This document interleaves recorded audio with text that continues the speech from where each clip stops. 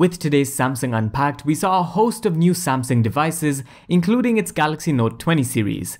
Just like last year, we get two Note devices this year, namely the Note 20 and the Note 20 Ultra. While the Note 20 sports a Super AMOLED Plus 60Hz Full HD Plus display at 6.7 inches, the Note 20 Ultra goes all out with a dynamic AMOLED 2X Quad HD Plus display at 6.9 inches with a variable refresh rate up to 120Hz.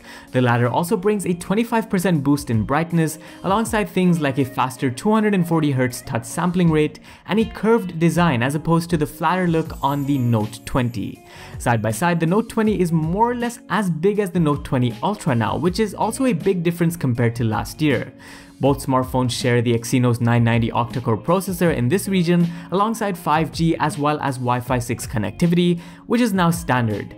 Being Note devices, enhancements to the S Pen and its features are also present, but more importantly, with the lower latency up to 80% lower on the Note 20 Ultra and up to 40% lower on the Note 20, the differences between this year's Note 20 series and last year's Note 10 Plus when using the S Pen is immediately noticeable. The smartphones also come with a range of performance increments, including an AI-based game booster and the world's slimmest vapor chamber to keep the Note 20 Ultra as cool as possible, but there are also a number of refinements when it comes to images.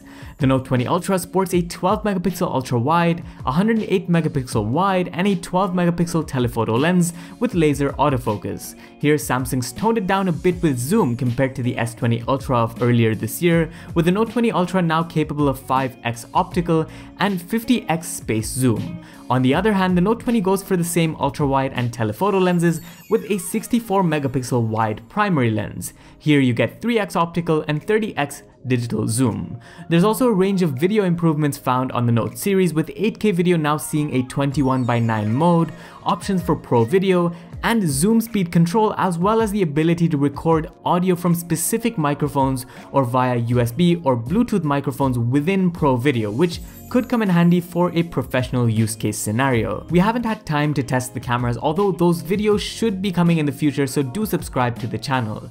Aside from the main changes, you also get your typical Samsung experience. You retain features like Link to Windows and Samsung DeX Wireless, which definitely boosts productivity for people on the go.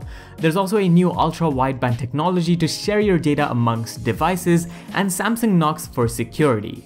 This year, we also see different colors for the Note series, with the Note 20 offering grey and green variants and the Note 20 Ultra offering black and white ones. The bronze, of course, is a common color for both and quite frankly, looks amazing. Inside, the Note 20 and Note 20 Ultra pack a 4300 mAh and a 4500 mAh battery with super fast charging, which should be able to give you about 50% of juice in 30 minutes.